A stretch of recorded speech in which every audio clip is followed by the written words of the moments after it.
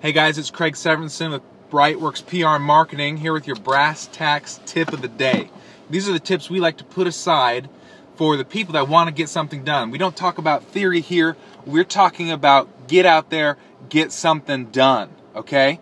So today's tip that we're going to talk about is your business card. Now, it's not just enough to have a business card. That's not what we're going to talk about, because I think it's pretty common knowledge that you should have a business card. What I want to talk about is what you can do with that business card. First off, there's some debate about which way to design your business card is better. Lots of people like to cram it full of information, just their whole slew of services and products is on that card. To me, that's a bad idea, because when your card is so full of information, people tend to not look at it.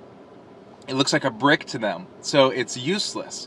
It doesn't matter if 1 million people have your business card. If nobody reads it, you wasted your money.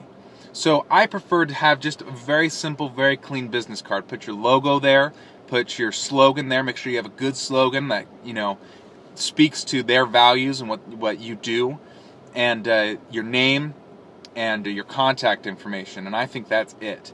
I like to leave the back of it blank. I'm going to tell you why. The things that I do with my business card, besides just handing it out at networking events, allow me to write notes on the back of the business card. So I like to do things like, let's say you're out to dinner and you overhear that there's a couple there having an anniversary, or somebody celebrating a birthday, or even there's a veteran there. I like to do things like buy them a dessert and just have the waitress deliver my business card with the dessert, and I'll just write on the back of the business card a quick note: overheard it's your anniversary, or heard it was your birthday, just wanted to wish you a happy birthday. Then they've got my card, they're going to say, who is this guy? It's a good way to make a contact. You can even use your business card if you want to send out thank you notes. You go to a networking event, you meet a bunch of people, write on the back of your business card, hey, it was great to meet you at blank blank event. Please keep in touch. I think we have a lot in common. And sign it on the back, and they've got all your contact information and a reminder of how they met you.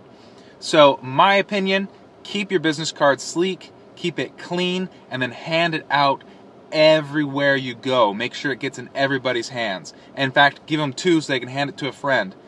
I'm Craig Severinson. Visit brightworkspr.com for more tips. We just updated the resources page. There's a bunch of resources there to grow your business, and we just updated our services. Again, that's brightworkspr.com. We'll catch you next time.